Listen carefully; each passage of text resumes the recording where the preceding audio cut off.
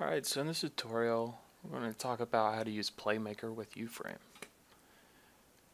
The approach we've taken takes more of a reactive approach to state changes rather than actually controlling these states themselves. I feel like this gives you a lot more control when it comes time to tweak out the logic of your game or even the AI. So I'm going to go ahead and get started and show you kind of how we actually do that. So we've already created a diagram called Playmaker Tutorial, and we're just going to jump right in and start going with it.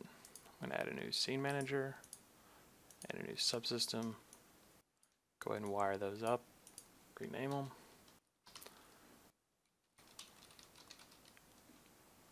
We'll just call that Playmaker Tutorial. We'll call this subsystem Playmaker. I'm going to add a new element. I'm going to call this Upgradable Box. So the first thing we want to do with this is actually create an enum. And you can do this in other ways, but we've built it to work really well with enums. And we want to consider this enum the state enum. So for this one, I'm going to say it's the upgradable box state. Let's just add a few states in there. Say it has an idle state, a upgrading state, and a dead state. It's really good to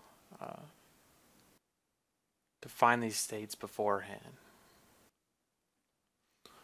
Alright, now we're going to add a property, and we're just going to call it state. And let's wire that guy up to the state.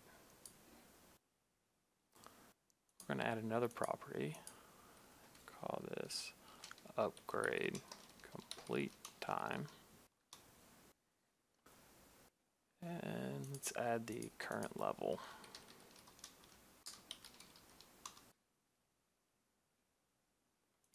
We'll make this one a date and this a integer. And now we're going to add a couple of commands. So we can say the upgradable box can be upgraded. We can kill the upgradable box. And we're going to have a tick command. And I'll show you more about what that's about in a minute. So I'm going to just double click on the upgradable box. And I'm going to add a new view. Call this upgradable box view. Let's go ahead and wire that up. And I'm just going to do the show upgradable box state just so we can kind of hang out here in this upgradable box system. And this is a new feature in 1.3 where you can actually see the properties and you can see pulling in enums. We kind of did this to help cater to this a little bit more. So far so good. Let's go ahead and save and compile. And moving on, let's go back and create our scene.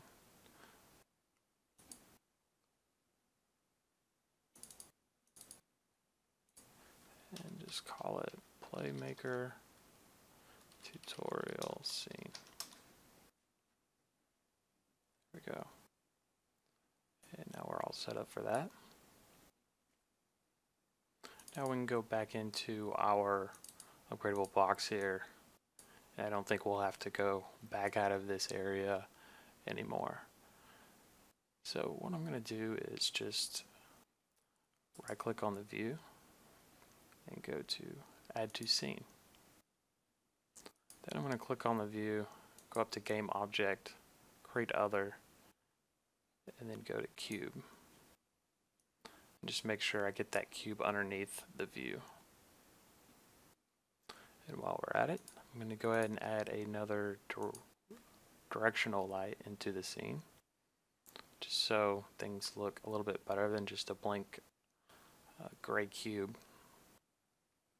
So another thing I want to point out is that the view right here, this little icon, this icon is telling you that it is a single instance, something that has been added in 1.3 to make it kind of easier to distinguish between the two.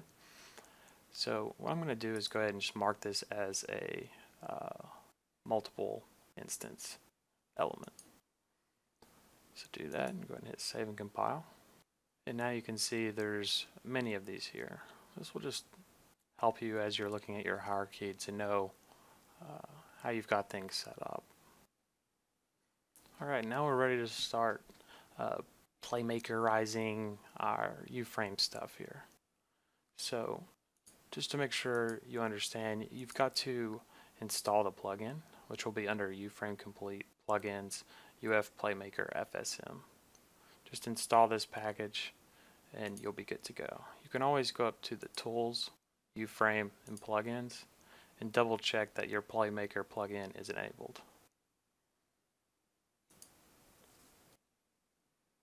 Alright, so I'm going to double click on this view just to bring it into side here, and you can see there's no bindings here, but whenever we make a element playmakerizable via right clicking and going to use Playmaker,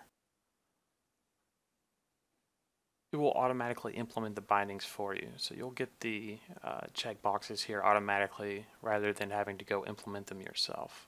So to demonstrate, I'll hit save and compile. And now you can see that the bindings are here. So what I'm going to do is just go ahead and check these on. And I also want to make sure that I choose initialize view model so that it wires up with the controller correctly. Now when we marked this as use Playmaker, the implemented bindings went ahead and added properties for FSMs, which I can add here, but by default, if the size is 0, it'll automatically just use get components to find all the FSMs. So I usually just don't even set anything there. So these bindings actually use this property to populate variables, invoke events. So these bindings use this FSMs property in order to tell Playmaker when a variable changes via events, and also set the variables so you can access them directly in your FSM. So all your variable really has to do is just match the same name as you have defined in your element, as well as the same type. Specifically for enums, Playmaker doesn't have an enum option, so you just use a string for this property. And the plugin will create the code to directly work with strings rather than enums. But the plugin also has made this a lot easier for you. So with any property, I can right click and do create FSM on selection, and it'll create a FSM for when that value changes. But specifically to enums, it goes a step farther and makes it even easier for you to work with these enums. So I'm just going to right click on this state property and choose create FSM on selection.